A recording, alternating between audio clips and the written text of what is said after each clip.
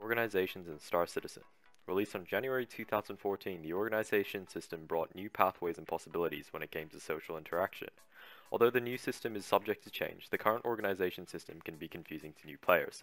As such, over the course of this video, I will go over what organizations are, the different types of organizations, how to join one, whether bigger is always better, benefits of organizations, and whether you should join or make one. For the purpose of this video, I'll be shortening the word organizations to org. Let's begin. Orgs consist of a group of players working towards a common goal. This goal can be heavily enforced or ignored altogether, depending on the type of org. If you've played any similar games in this genre, orgs are very similar to clans or guilds. They present players with an opportunity to get together with other players who share the same interests as you. An instant benefit to joining an org is the immediate access to all the players in your said org. Additionally, orgs give you the ability to pool your resources to create more inexpensive ships. To create an organization, you'll want to navigate your way to the Robert Space Industries website. Go to Community, Organizations, navigate to Create, and you'll be greeted with a bunch of different options. First up, fill your name in, which can be absolutely anything. It can be the same name as a different organization. And your Spectrum ID. This will just differentiate you from other organizations that may have the same name as you. There are 5 different archetypes which don't technically change the overall aspect of your organization. However, there will be more information on this further in the video. The properties: casual, regular, and hardcore.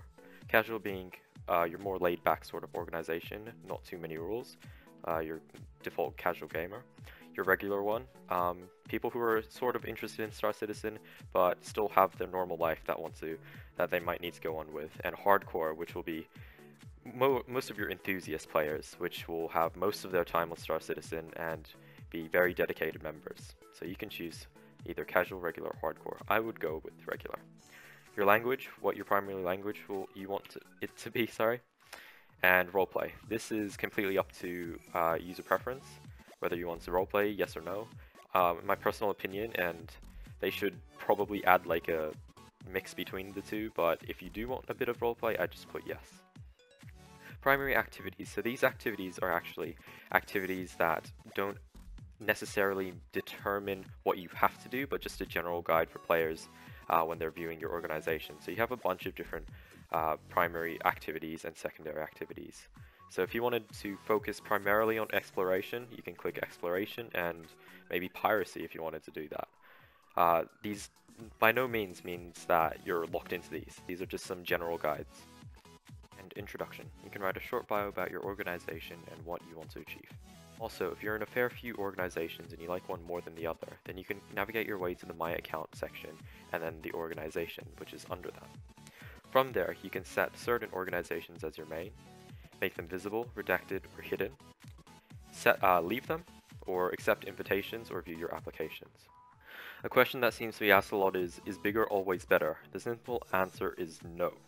Of course, when it comes to fleet fights, which may include several capital ships, the answer will be yes. A smaller org with 15 members will easily be outnumbered to one that has thousands. However, having fleet fights isn't always going to happen, and you can choose to opt out of them altogether if you want.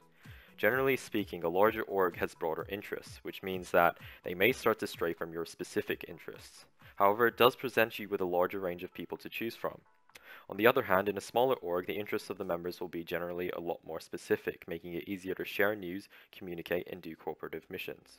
A group of 5 members can easily beat a group of 50 if they work together and plan. What are some direct benefits that I'll see from joining an org?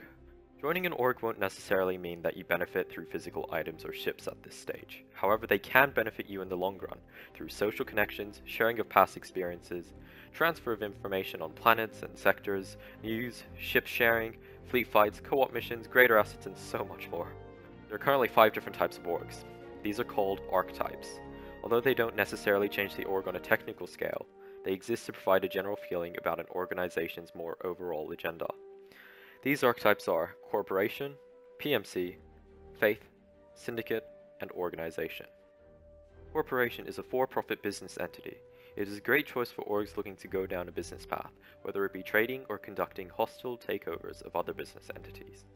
PMC is a short term for private military company. This archetype is good for players that seek good combat. Focuses for the PMC include escorting cargo runs like hunting for pirates or helping the UAE take on the Vandal. Faith. Faith is an organization type that has its members come together for a single cause under a single banner. This could be rebels fighting for Terran independence or for other lore-related RP scenarios. The Syndicate archetype is home for groups who operate on the edges or outside the law. A main incentive for grouping up with other criminals or wannabe criminals is that there's safety in numbers when you're moving contraband through the verse. The Syndicate archetype would be for your more rebellious players. Organization. This archetype is a template for anything of your choosing. There is no previous association, history, or story. You can mold and create your own background using this archetype. Feel free to leave your group's archetype blank. Planned features.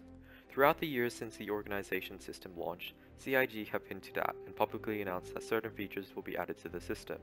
These include organization forums, a private forum owned by your org through the RSI site, org blog, featuring a shoutbox and the ability to post news updates, visual chart, an interactive display showing all of your org's divisions, jobs, and members, calendar to set up squadron meetings, big events, and more, voting, making group decisions based upon your team's consensus, and finally, Fleet View, which you can view your fleet ships. So now that you know what orgs are and how to make one, should you make one? If you have a very specific interest that you can't seem to find in any other orgs, or if you feel that you just want you and your friends in an org, or if you just want to try it out because it's cool, is perfectly fine. To create and experience the different options offered is the best way to truly find what is best for you. Joining one makes having to establish a player base, assigning roles, and general administration almost a forgettable thing. However, it will also mean that you'll have to create new friendships and work your way through the ranks. So finally, what org is right for you? Star Citizen is a unique and ambitious space simulator which offers its players a plethora of opportunities and gateways to develop their own path. As such, to specifically tell you what org to join would do the game and you injustice. My best personal opinion would be to go out and try a few, talk to the people through chat, and see whether they share the same interests with you. There are a lot of good ones to try out there, and so many different opportunities. That's it for the video today, guys. Feel free to ask me any questions in the comments or tell me anything that I might have gotten wrong. I hope you enjoyed it. I have a few more coming out soon. All the respective links are in the description below, and have a great day.